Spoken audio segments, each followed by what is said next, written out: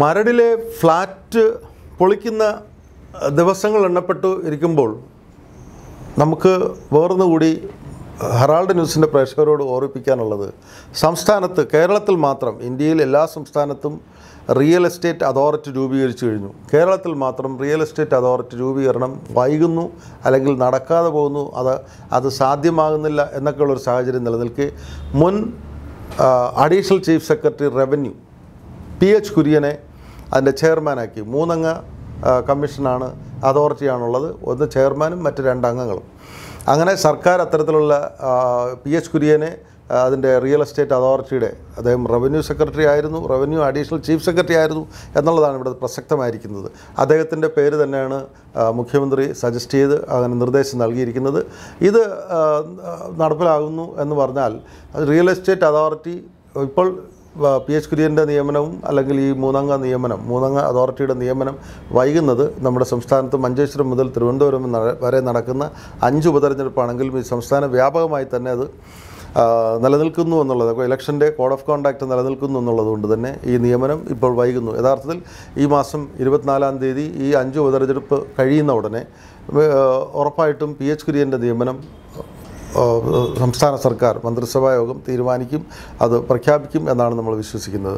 എന്താണ് ഈ real estate അതോറിറ്റിയുടെ പ്രത്യേകത, അല്ലെങ്കിൽ അതിൻ്റെ ഡ്യൂട്ടീസ് ആൻഡ് പവേഴ്സ് എന്നൊക്കെ പറഞ്ഞ് നമുക്ക് പൊതുസമൂഹത്തിന് മൊത്തത്തിൽ ധാരണ ഉണ്ടാകും, അല്ലെങ്കിൽ ധാരണ ഇല്ലായിരിക്കും. എന്തു തന്നെ ആയാലും ഇത് നിയന്ത്രണങ്ങൾ, ഇത്തരത്തിലുള്ള തീരദേശ പരിപാലന നിയമങ്ങൾ പാലിക്കുന്നുണ്ടോ, എൻവയോൺമെൻറ്റൽ നിയമങ്ങൾ പാലിക്കുന്നുണ്ടോ, പ്രകൃതി ദുർവിനിയോഗങ്ങൾ ചെയ്യുന്നുണ്ടോ, റവന്യൂ ഭൂമി കയ്യേറുന്നുണ്ടോ തുടങ്ങി സർവ്വവിധമായ കാര്യങ്ങളും നിയമങ്ങളെല്ലാം പാലിച്ചിട്ടാണോ, ഫയർ ആൻഡ് സേഫ്റ്റിയുടെ നിയമങ്ങൾ പാലിച്ചിട്ടാണോ, മിനിമം അമ്യൂണിറ്റീസ് സൗകര്യങ്ങൾ, മനുഷ്യർക്ക് വാസയോഗ്യമായ രീതിയിലുള്ള എല്ലാ സൗകര്യങ്ങളും ഏർപ്പെടുത്തിയിട്ടാണോ എന്നൊക്കെയുള്ള കാര്യങ്ങളും പരാതികളും ഒക്കെ തന്നെ പരിഗണിക്കുന്ന ഒരു റിയൽ എസ്റ്റേറ്റ് അതോറിറ്റി. ഇത് കേന്ദ്ര ഗവൺമെൻറ്റിൻ്റെ നിയമമാണ്. അത് ആ സംസ്ഥാനങ്ങൾ രൂപീകരിക്കണം എന്നുള്ളതുകൊണ്ടാണ്. അതുകൊണ്ട് തന്നെ റിയൽ എസ്റ്റേറ്റ് അതോറിറ്റിയിൽ എന്തായാലും PH കുര്യൻ വരുന്നു. PH കുര്യൻ്റെ യഥാർത്ഥത്തിൽ PH കുര്യൻ്റെ പേര് വന്നപ്പോൾ തന്നെ ഇതിൻ്റെ റിയൽ എസ്റ്റേറ്റ് അതോറിറ്റി സംസ്ഥാന തലത്തിൽ രൂപീകരിക്കുമ്പോൾ കേന്ദ്രത്തിൻ്റെ നിയമമനുസരിച്ച്, അല്ലെങ്കിൽ അതിൻ്റെ ആക്ട് അനുസരിച്ച്, അതിൻ്റെ ഓർഡർ അനുസരിച്ച് ഇത്തരം മുമ്പ് അല്ലെങ്കിൽ അത് രൂപീകരിക്കുന്ന സമയത്തെങ്കിലും ഈ റവന്യൂയിലോ ഹൗസിങ്ങിലോ പോലുള്ള സർക്കാർ സംവിധാനങ്ങളിൽ അംഗമായവരെ നിയമിക്കരുത് എന്നുള്ളത് ഉണ്ടായിരുന്നു. എങ്കിലും PH കുര്യൻ റിട്ടയർ ചെയ്തു. അതിനകത്ത് PH കുര്യൻ്റെ നിയമനത്തിന് PH കുര്യന് യാതൊരു സ്വാധീനവും ചെലുത്തിയിട്ടില്ലെന്നും സർക്കാർ തീരുമാനമാണ് PH കുര്യനെ നിർദ്ദേശിക്കുന്നതെന്നും മുഖ്യമന്ത്രി വിശദീകരണവും നൽകിയിരിക്കുന്നു.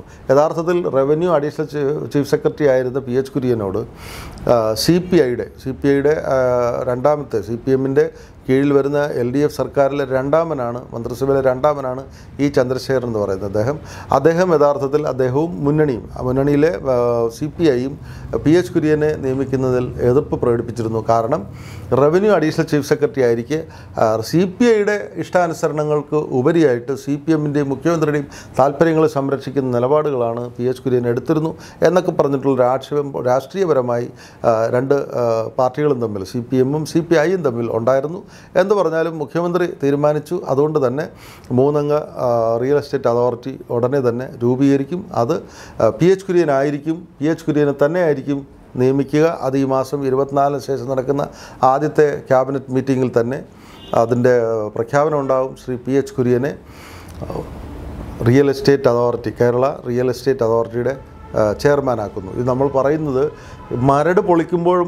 മരട് പൊളിക്കുമ്പോഴുണ്ടാകുന്ന സാഹചര്യങ്ങളും PH കുര്യൻ റിയൽ എസ്റ്റേറ്റ് അതോറിറ്റിയുടെ ചെയർമാനാകുമ്പോഴും ഇനിയുള്ള നിലപാടുകൾ എങ്ങനെയായിരിക്കും എന്നുള്ളതാണ് നമുക്ക് കണ്ടറിയേണ്ടിയിരിക്കുന്നത്. സർക്കാരിൻ്റെ നയങ്ങൾ, ഇപ്പോൾ നിയമലംഘനങ്ങൾ നടത്തി, തീരദേശ പരിപാലന നിയമവും വന നിയമങ്ങളും പിന്നെ എൻവയോൺമെൻറ്റ് നിയമങ്ങളും മറ്റെല്ലാം തന്നെ കാറ്റിൽ പറത്തിയും മറ്റ് ലംഘനങ്ങളും കയ്യേറ്റങ്ങളും, റവന്യൂ ഭൂമി കയ്യേറ്റം തുടങ്ങിയ കാര്യങ്ങളും മിനിമം സൗകര്യങ്ങൾ ഉണ്ടാക്കാത്തതുമായിട്ടുള്ള പ്രശ്നങ്ങളെല്ലാം തന്നെ നിലനിൽക്കുന്ന ഒരു സാഹചര്യം നമ്മളിപ്പോൾ മരട് തുറന്നു വിട്ടിരിക്കുന്നു. കേരളത്തിൽ ഇപ്പോൾ ചീഫ് സെക്രട്ടറി ടോം ജോസ് 4 മാസം ചോദിച്ചിരിക്കുന്നു. ഇപ്പോൾ അതിലേതാണ്ട് 1 മാസത്തോളമായി സുപ്രീം കോടതിയിൽ അരുൺ മിശ്രയുടെ മുന്നിൽ 4 മാസത്തിനുള്ളിൽ സംസ്ഥാനത്ത് ഇത്തരം നിയമലംഘനം നടത്തിയുള്ള എല്ലാ സ്ഥാപനങ്ങളുടെയും, എല്ലാ പ്രസ്ഥാനങ്ങളുടെയും, എല്ലാ ഹൗസിംഗ് ഫ്ലാറ്റുകളുടെയും വില്ലകളുടെയും എല്ലാത്തിൻ്റെയും ഇൻഡിവിജ്വൽ വീടുകൾ പോലും തന്നെ ലിസ്റ്റ് ചെയ്ത് കൊടുക്കണമെന്നാണ്, വിശദമായ ലിസ്റ്റ് ചെയ്ത് കൊടുക്കണമെന്നാണ് ജസ്റ്റിസ് അരുൺ മിശ്ര സുപ്രീം കോടതിയിൽ നിന്നും ആവശ്യപ്പെട്ടിരിക്കുന്നത്. അതിന് 4 മാസമാണ് ടോം ജോസ് ആവശ്യപ്പെട്ടത്. അതിന് 1 മാസം ഏതാണ്ട് തീർന്നിരിക്കുന്നു. നമ്മൾ മനസ്സിലാക്കേണ്ടത്, ഇങ്ങനെ ഒരു സാഹചര്യം നിലനിൽക്കുമ്പോൾ മരടിലെ 5 ഫ്ലാറ്റ് സമുച്ചയങ്ങൾ, ഒരു ട്വിൻ ഫ്ലാറ്റും മറ്റ് 4 എണ്ണവും, അങ്ങനെ 5 സമുച്ചയങ്ങൾ ഇടിഞ്ഞു വീഴുമ്പോൾ ജസ്റ്റിസ് അരുൺ മിശ്രയുടെ നിലപാട് എന്തായിരിക്കും എന്നൊന്നും അറിയാൻ പറ്റില്ല. എന്തായാലും ടോം ജോസ് ഇപ്പോൾ തന്നെ ഒരു പ്രാഥമിക കണക്കെടുപ്പിൽ മനസ്സിലാക്കിയിരിക്കുന്നത് 1800ഓളം ഇത്തരം നിയമലംഘനം നടത്തിയ സമുച്ചയങ്ങൾ, ഫ്ലാറ്റ് സമുച്ചയങ്ങളും ബിൽഡിങ്ങുകളും മറ്റു പ്രസ്ഥാനങ്ങളും തീരദേശ പരിപാലനം ലംഘിച്ച് നിർമ്മിച്ചിട്ടുണ്ട് എന്ന് അദ്ദേഹം പ്രാഥമികമായ ഒരു കണക്കെടുപ്പിൽ പറഞ്ഞിട്ടുണ്ട്. എന്നാൽ അതിൽ കൂടും, അത് 2500 കവിയും എന്നൊക്കെയാണ് മൊത്തത്തിൽ അറിയപ്പെടുന്നത്. അതിനകത്ത് ആരാധനാലയങ്ങളും വിശ്വാസ സംവിധാനങ്ങളും നടത്തുന്ന പ്രസ്ഥാനങ്ങൾ നടത്തുന്ന സ്ഥാപനങ്ങളും ഒക്കെ തന്നെ അതിനകത്തുണ്ട്. ഇതെല്ലാം തന്നെ നിയമപ്രശ്നങ്ങൾ കൂടുതൽ വഷളാക്കും, രാഷ്ട്രീയ പ്രശ്നം കൂടുതൽ വഷളാക്കും. സാമൂഹികമായിട്ടുള്ള സാഹചര്യങ്ങളിൽ ഒരുപാട് റീസ്ട്രക്ചറിങ്, ഒരു പുനഃസംഘടനകളൊക്കെ വേണ്ടി വരുന്ന ഒരു സാഹചര്യത്തിലേക്ക് കാര്യങ്ങൾ പോകുന്നു. അവിടെ PH കുര്യനും CPM-നും വല്ലാത്ത വെല്ലുവിളിയാണ് ഉണ്ടാകാൻ പോകുന്ന റിയൽ എസ്റ്റേറ്റ് അതോറിറ്റി രൂപീകരണത്തോടുകൂടി, അല്ലെങ്കിൽ മരട് ഫ്ലാറ്റ് പൊളിയുന്നതോടുകൂടി, അതല്ലെങ്കിൽ ചീഫ് സെക്രട്ടറി ടോം ജോസിൻ്റെ റിപ്പോർട്ട്, എത്ര അനധികൃത സ്ഥാപനങ്ങളുണ്ട് എന്നുള്ള റിപ്പോർട്ട് കൊടുക്കുമ്പോൾ ജസ്റ്റിസ് അരുൺ മിശ്രയുടെ നിലപാട് എന്തായിരിക്കും?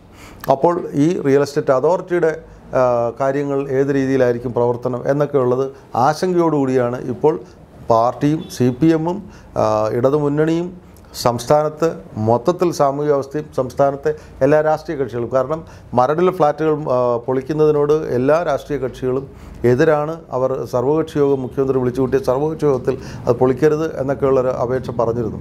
അപ്പോൾ ആ രാഷ്ട്രീയ പാർട്ടികളെയും എല്ലാവരെയും തന്നെ അത് ബാധിക്കുന്നതാണ്. എന്ന് പറഞ്ഞാലും ഇത്രയും വലിയ മണിമാണികളിൽ ഈ അമ്പരചുംബികളായിട്ട് ആകാശം മുട്ട നിൽക്കുന്ന ഇത്തരം നിയമലംഘനം നടത്തിയ സൗധങ്ങൾ ഇടിഞ്ഞു വീഴുന്നതൊന്നും ആർക്കും കാണുവാനുള്ള താല്പര്യം ഉണ്ടായിട്ടല്ല. പക്ഷേ എങ്കിൽ പോലും അത് ഉണ്ടാക്കാൻ പോകുന്ന പാരിസ്ഥിതിക പ്രശ്നങ്ങൾ, ഭൂമിയുടെ, കേരളത്തിൻ്റെ ഹരിതാഭ നശിപ്പിക്കുന്ന രീതിയിലുള്ള സൗധങ്ങൾ ഇടിഞ്ഞു വീഴുന്നത് മറ്റൊരു തരത്തിൽ വികലമാക്കും, സംസ്ഥാനത്തിൻ്റെ സൗന്ദര്യത്തെ വികൃതമാക്കും എന്നുകൂടെ നമുക്ക് പറയേണ്ടിയിരിക്കുന്നു. എന്ന് പറഞ്ഞാലും റിയൽ എസ്റ്റേറ്റ് അതോറിറ്റി ഈ മാസത്തിൽ തന്നെ രൂപീകരിക്കും എന്ന് നമുക്ക് വിശ്വസിക്കാം.